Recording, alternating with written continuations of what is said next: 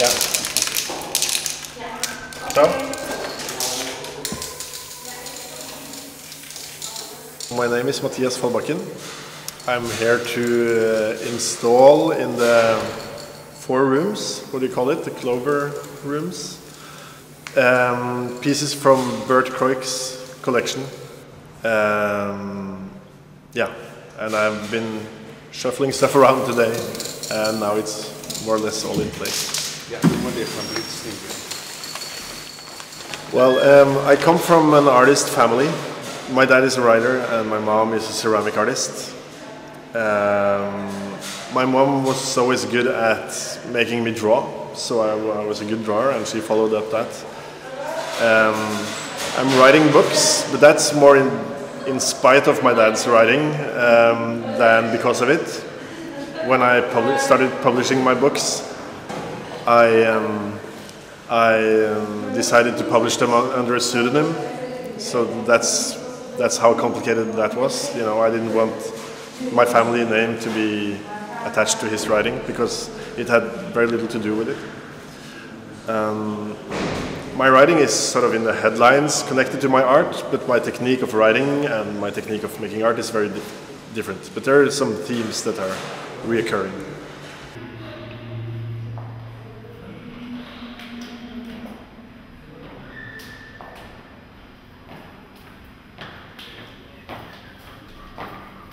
In my art, I use themes like, I've been very much into ideas around extremist thought, ideas around vandalism, where sort of the vandalist and the productive act sort of meets. Like in many of my pieces, like in this one, the productive or the creative gesture and the destructive gesture is one and the same.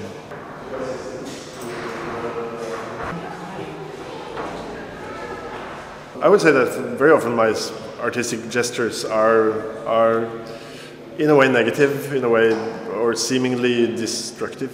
But that's also my way of producing. You know, that's my way of being a productive citizen. I was a happy drawer and painter until I started studying, and I was exposed for conceptual art and minimal art, and that made a huge impact on my work. I thought that kind of approach was very interesting. The minimal arts approach of trying to kind of ridding the object of content and just being left with the object as a physical presence, that's very interesting. And my sort of container works, like the jerry cans or this, harks back to that idea where the content is taken away, but the container itself is becoming the content. I don't know, if you bring stuff out like street art, you know, I despise that kind of, you know, sort of public decoration, you know. I like the way the art space sort of deals with objects, and I also like a lot of the history of art. From, you know, of course I have related a lot to older painting, but you know, these kind of desperate initiatives from the beginning of the 20th century, like Dada going through situationism, this kind of really desperate, negating, irrational sort of initiatives. They are hugely inspirational for me, and it's hard to imagine anywhere else where they could have been conceived in that sense than in the field of art. So also the potential for bringing out negative sentiments is unique for art, I think. Like my stuff, if you take it out on the street, I mean, you couldn't, you know, it wouldn't make much sense.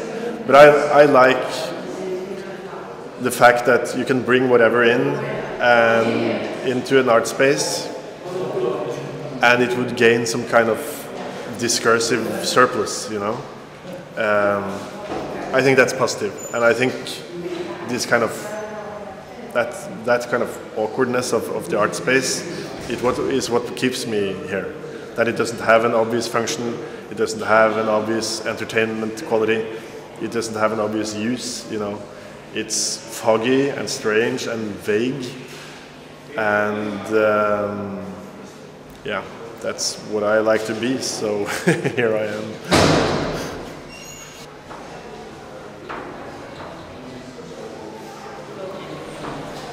Yes, I have a good tip.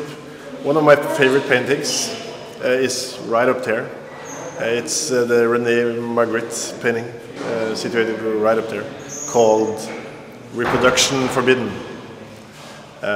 It's a painting of a man, the back of a man, and he looks at himself in the mirror, and in the mirror the reflection is also his back. It's a beautiful, beautiful painting. I'm going to go and see it now myself, actually.